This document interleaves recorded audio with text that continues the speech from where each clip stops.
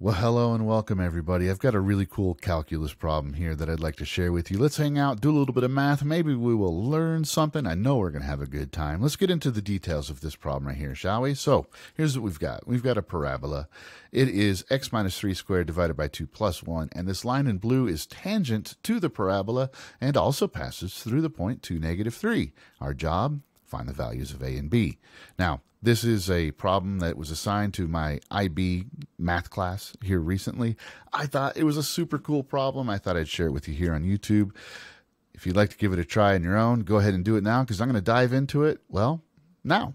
All right, so first thing first, even though this one is pretty easy to answer, what are we being asked? That's always where you should start. Be very explicit. What is it you're looking for? Here we're looking for the coordinate a comma b.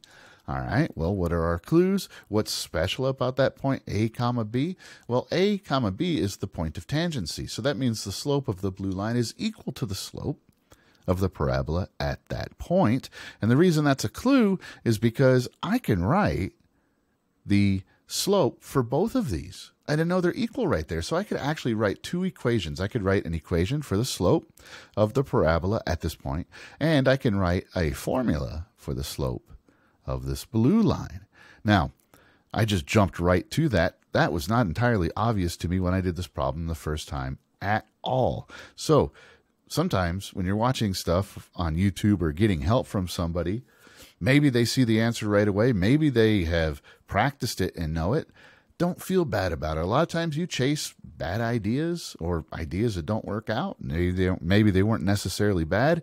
That's just all part of the fun, right? Now, here's what we're going to try to do. We're going to try to write an equation for the slope using calculus for the slope of f of x, which is the parabola. And we're going to try to write an equation for the slope of the line. And we know they're equal, so we're going to set them equal, all right? So if you tried it already and you got stuck and you're here now, why don't you go ahead and pause the video? Maybe this is enough of a clue to get you over the hump so you can solve it on your own, all right? All right, so now, the way we're going to find the slope of f of x is, well, we're going to take the derivative of f of x, and then we're going to plug in a. Then the way we're going to find the slope of the line, well, if it was y equals mx plus b and we knew what all those values were, well, the coefficient of x would be the slope. Well, no such luck. We have 2 points, so we're going to have to use the slope formula, change of y over change of x. You ready? Let's dive into the calculus part. F of x equals x minus 3 squared divided by 2 plus 1. Now, it's assumed that you already know how to take the derivative of something like this. Actually, if all you know is the power rule, that's enough. You could distribute this and simplify it, and you would find that the derivative is x minus 3. You could use the chain rule as well. It's actually not as bad as it looks, but x minus 3 is the derivative of this equation right here, and so the slope at x equals a would be a minus 3. Now, just to make sure we're clear, x minus 3 is not the equation of the blue line.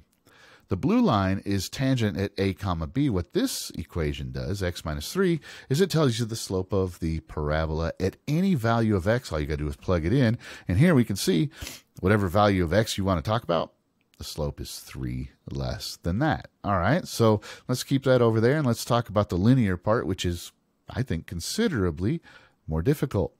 So change of y over change of x, we have the point AB and 2, negative 3. Let's plug in the values. B minus negative 3 is, of course, b plus 3, and then a minus 2. Well, that's the difference of the x's. So here's our two equations. This is the equation for the slope of the parabola. This is the formula or the equation for the slope of the line. Let's go ahead and set them equal to each other like this right here. All right, now we have one major problem. We have one equation here, and we have two unknowns, a and b. So either we need to come up with another equation that we can solve and substitute, or we need to figure out another way to express b in terms of a. And that's what we're going to do. You see, a comma b, that's an ordered pair on the parabola. That means that a is the input and b is the output. So if we take our original equation, plug a into it, just figure out what is f of a, that's what b is. F of a is b. That's what this means. A is the input, b is the output. So b is equal to a minus 3 squared divided by 2 plus 1. So let's take that b and replace it right here in red, right? A minus 3 squared divided by 2 plus 1. So let's see if we can clean this up and simplify it. We're going to have to solve this equation, If we just take our time, it's not going to be too bad. But from here on out, there's no more calculus. This is all just algebra, right? Not that that makes it easy, but let's go ahead and do that. Now, 3 plus 1, that's 4. And from here, you could use any steps you want. But as long as you're using the order of operations correctly and inverse operations correctly, no wrong way to do it. I'm going to share with you the way I do it. I would multiply both sides by a minus 2 to try to get rid of some fractions right here. Go ahead and distribute a minus 2 times a minus 3, a squared minus 5a plus 6. And then over here, I don't like that 2 right there. I mean, a lot of people hate fractions. I don't hate them at all, but they're easy to mess up. So let's multiply everything on both sides by 2.